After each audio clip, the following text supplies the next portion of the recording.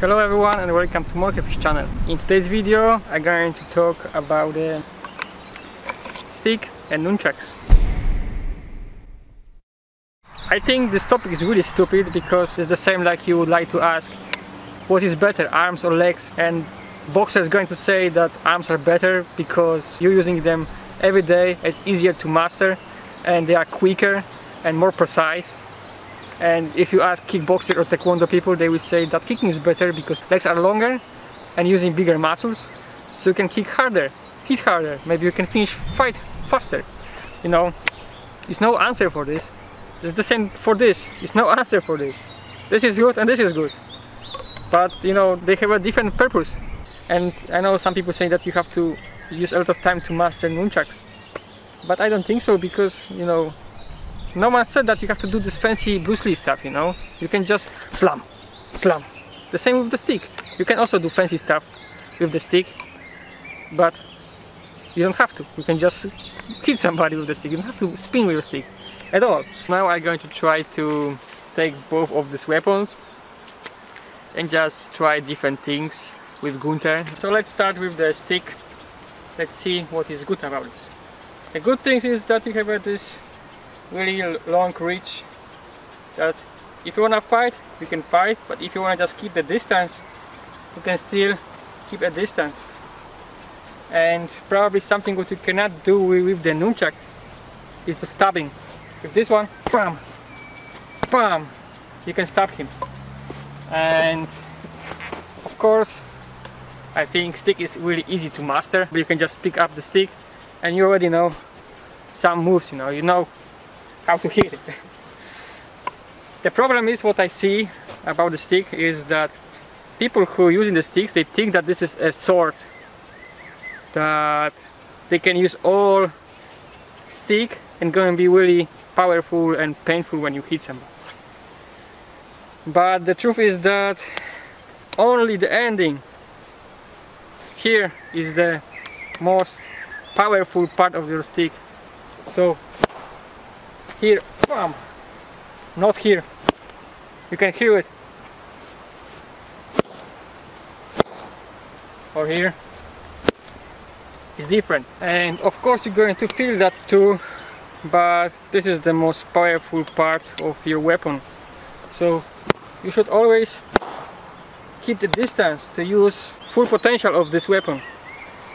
So, you know, if this guy going to run to me, then I have only one powerful shot on his face or somewhere, and later I'm going to hit him with the weaker ones. Another problem what I can see about the stick, that when we are in this distance, you know, is I am kind of on the way of the stick also. I have to only go like this, go low, and still I cannot use full potential of the weapon, because here I can actually use the same with my arm, you know. When we are here, I can use the second part of the stick as a kind of knife. I could also use the stick for some holds. If I am good grappler, then probably I would do that. I would try go here, then I create some kind of frame. I could press with my shoulder, I could go to some kind of throw, something like this. But if I'm not a good grappler, then I would just go, you know, from the distance. Here, what I can see the problem also, that when you are clinching, because probably going to clinch, then here I cannot use my stick so much, only this part, but not really this one, because here I'm using only this part, and actually I could do exactly the same things, the same damage with my hand, you know. That here I can use only this thing and here. Another problem what I can see with the stick is that you might be easier disarmed with this, because if example he catch the stick and he just move this direction down, he's creating like really strong lever, and I'm going to let my stick. I cannot keep it. With nunchucks, I think going to be a little bit easier in this scenario, because the stick is shorter. Here, I think in this scenario, I would just let my stick and he would take it. No one said that yet, that if you hit something hard with the stick, you're going to feel it on your hand. And it's going to be not like Bruce Lee said that board don't hit back, because this stick going to hit you back if you hit something hard. I think with the nunchucks it's going to be different, because energy going to stay on the first stick. It will not go to the second stick which you're holding. So the good things is that you have a reach. You don't have to train a lot to know what to do with it. And you can get powerful punches. Okay, so now I have a nunchucks, and I'm not an expert with this. I never tried to hit anything with this. I try to, like everyone tried nunchucks before, because everyone wanna be a Bruce Lee, So I know some kind of tricks, but I never was good with it, because I am not a big fan of nunchucks actually. But let's try it. So people saying that if you hit something hard, this will bounce back to you and hit you back. Let's try it. So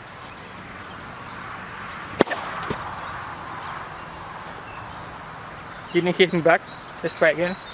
I go harder. Maybe another way. Also nothing. So as you can see, this will not hit you back, and probably if this will bounce and hit you back, probably he will feel more than you, because he's going to get the first strike. And if you get something, it's going to be something like this probably. So I don't think it's that scary. I figure out that if you always go all the way, that you keep your arm close to your body, then you will not feel it. But when you go further like this and you hit with the end, then you will feel it. But you have to just know the one rule, that you just have to go all the way, boom, then you will not hurt yourself. Okay, so let's go from the same list what I do about the stick. The reach is probably shorter than with the stick, but you can keep a distance with the nunchuck, And actually I don't know why people always thinking that if I have a nunchuck I'm going to do this all tricky stuff, this fancy swinging around thing. If I have to use nunchucks, and I am not an expert, so probably masters who can use that going to do this better than me. But yeah, if I'm going to use this in the fight, then I will just hold it like this, slam, and slam, I will not do this. Before I finish my swinging, he would get me and put me on the ground and finish me. So you have to be smart, So I will just wait.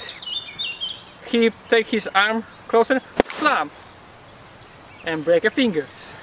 He will come closer to me, slam, and hit him in the face. So when we're talking about the close distance, I think this would work a little bit better than stick, because here I can stop this way, this way, this way, this way, or even just make it like a kind of slap, In this situation, if we're clinching with the stick, was a problem that I'm using only this part.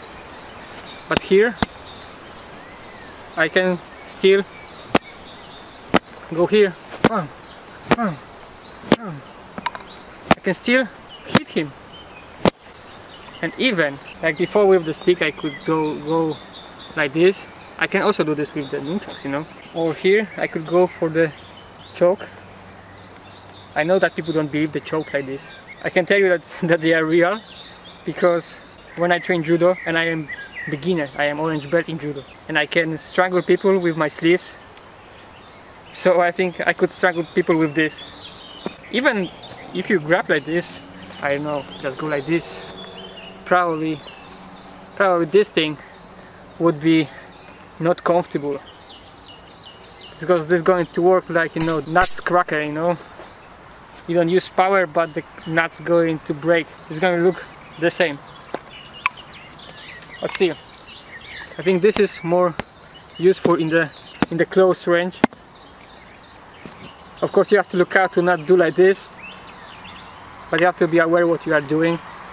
So yeah, the good things about Nunchaku, I think, is the size, because you can carry this in your pocket. And you know, if this guy going to look for the problems, I would just say, hey, I don't want to have problems, and just slam, you know. He will not be ready for that. Somebody who know how to use it probably would kill this guy, and this guy would not know what's happened. And all these flexible weapons, they are crazy. They're just crazy. Some time ago I have sparred with my friend who used a flail, Morgenstern, and I was thinking that I'm going to have a much easier because I had shield and sword, and he had only, you know, the stick with the ball in the end of the string like this, and I had to die maybe 10 times before I figure out how to protect myself. And I think in these times when they use nunchucks, they could not die 10 times. I think if they die, they just die. So I think these all flexible weapons are really crazy and powerful. I also thinking that if I have a stick in my hand, then I would think only about the stick. That if I have to fight somebody, I would only think about the stick, nothing about the rest of my body. I would try to, you know, use all what I got just because of the stick. But with nunchucks, I think I will use something extra, like kicks, punches or something. I think most people who can use nunchucks going to know some kind of martial arts, so they probably know how to use their body in the fight. And with the stick, I would just think about the stick, you know, and probably I would not use this as a baseball bat, but, you know, more like a sword, because I can get better distance. And here, if I do like this, the same, but with two hands, my posture is going to be really bad.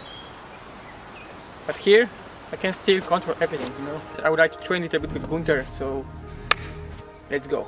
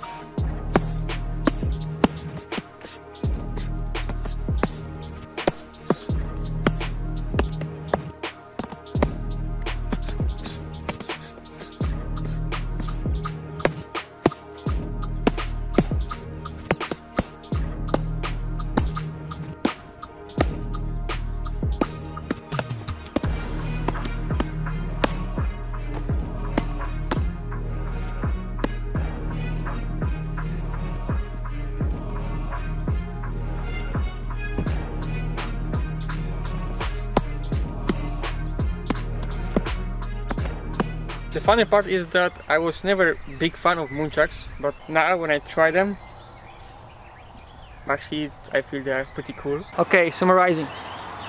I have a stick, I have a nunchucks, and I don't know what is better, because I see a lot of good things about the stick, I see a lot of good things about nunchucks.